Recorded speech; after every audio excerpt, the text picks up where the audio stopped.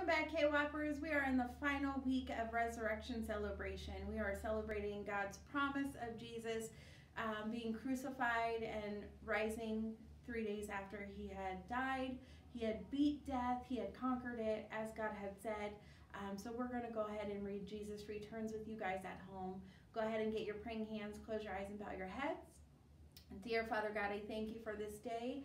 I am so grateful that you brought us all together again to meet again. I pray that this word touches everyone's hearts at home, and our friends continue to share the word with their friends, and that their hearts change towards Jesus, Lord Father God. I pray a special blessing over everyone that is not here and that is here as well, to stay safe and healthy, that no sickness enters their body, and they are just completely whole inside and out. In Jesus' beautiful name, amen.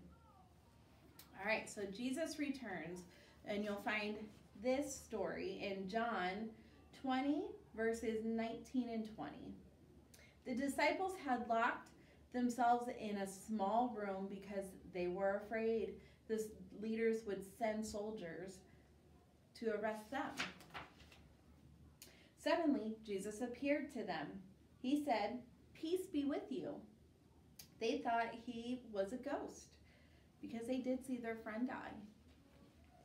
But Jesus said, "Touch my hands and my feet so that you will know that it is really me." The disciples cheered. They were very, very happy to see Jesus again. The end.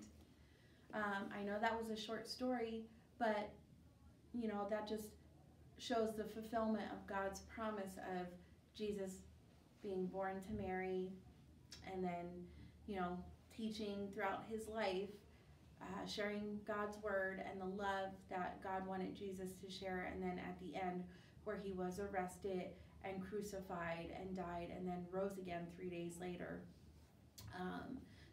I had our friends come in, and they were so gracious. Thank you, Jerry. Thank you, Miss Siobhan, and thank you, Miss Tori, for being so gracious to come in and read stories for our friends at home during this celebratory time where, yes, it is sad that Jesus had to die for us, but that just goes to show how much that he loved us and how much God has loved us from the start of when he created everything, that he knew that Jesus would have to do this for us, where we would just be so imperfect, because we're human, we're not perfect, and God knew that we would sin and we would fall and we would fail sometimes, and it's okay to do those things, but what's more important to God is when we turn away from those things that are bringing us down, and bringing us away from him, where we can come back to him.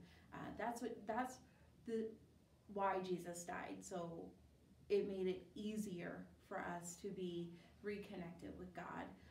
So I hope you guys share this story with your friends at home, and I hope that if someone is being mean to you or hurting your feelings, that you pray for them, that you pray a special prayer of love and peace over their life, and watch how it changes their heart.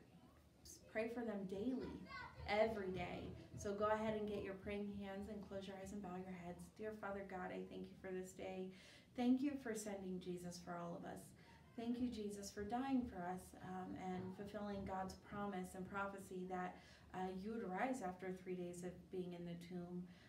Thank you for conquering death, and that your sacrifice, Lord Jesus, was the perfect sacrifice there was, to save all of us and bring us back closer to God. In your beautiful name, Lord Jesus, amen.